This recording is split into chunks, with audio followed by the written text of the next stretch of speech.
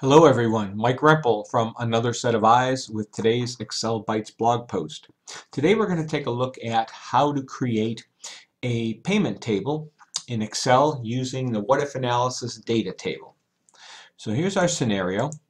I want to borrow $100,000 at an interest rate of 3.75%, and I'm going to borrow that money for 30 years or 360 months. So the first thing we want to do is just create to see what that payment will be. So we're going to use the equal PMT function, which is it calculates the payment for a loan based on a constant payment and constant interest rates. I'll hit tab. So what's my rate? My rate is 3.75% divided by 12 because it's going to be paid monthly. Hit comma. My number of periods is 360 months. Comma again, and my present value is $100,000. Close that up, hit enter, and it shows 463.12. Now Excel will show that as a negative because it's a debt that you'll have. Now if you want to just show that as a positive number, all you need to do is put a minus sign or a dash in front of the payment, and it'll convert that to a positive number. Now what if we want to see what that payment's going to be with various lengths of time and various interest rates? Well, I've set up a little table here that I'll unhide the rows and columns on, and let's see how we can create that.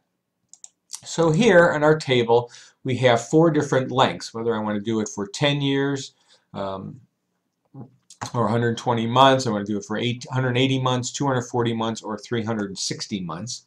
And I already also set up the interest rates from 3.5% all the way up to 5%, just to see what those variables would be. So what we're going to do is just highlight that table. And again, notice how we have the formula that we had there, minus PMT in that area in the upper left hand corner. We want to make sure we highlight that along with the number of payments as our column headers and the interest rates as our row headers. Highlight that, and then we'll go to the data tab and the what if analysis in the data tools group, and we'll choose data table.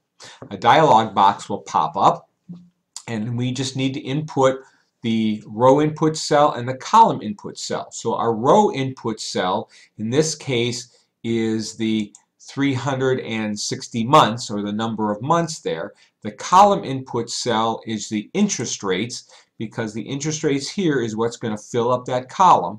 And all I do is hit OK, and voila, it gives us all of the rates that we would pay based on the different scenarios of number of periods and the number of interest rates. And the 463.12, which was our 3.75% for 360 months, is right here, 463.12, so that checks out.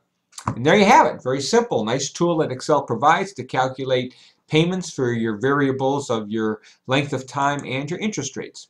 Hope you liked it. Hope it's useful to you. If you'd like to see more, please feel free to stop by at my website, excel-bytes.com, and I hope you subscribe. Happy excelling.